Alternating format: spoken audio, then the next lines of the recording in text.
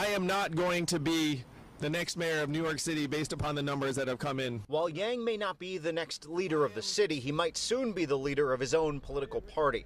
The businessman who championed universal basic income ran a surprisingly successful presidential campaign and was the frontrunner in the race for mayor for a time. He himself would not confirm a report that he's launching a third party to coincide with the release of his book, Forward, Notes on the Future of Our Democracy. Good luck, Andrew Yang.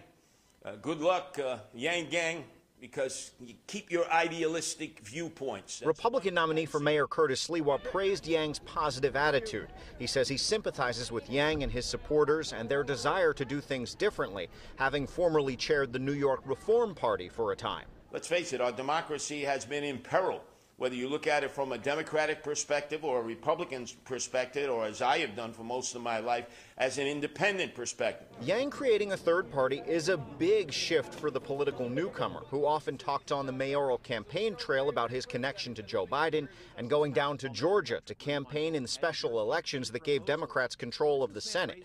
He seems to have soured on the party, especially after particularly pugnacious moments with the eventual winner of the Democratic primary, Eric Adams. I believe that everyone who ran, they ran with the agreement that whoever's the Democratic nominee, they're going to come behind. And so I believe that this is a place where your words should mean something. It could be that the party Yang creates is generally aligned with the Democrats, like the Working Families Party. We asked Adams about that notion at a Bronx event today. I think that we're in a city where Democrats normally fall behind each other, and we're going to move in that same direction. Okay.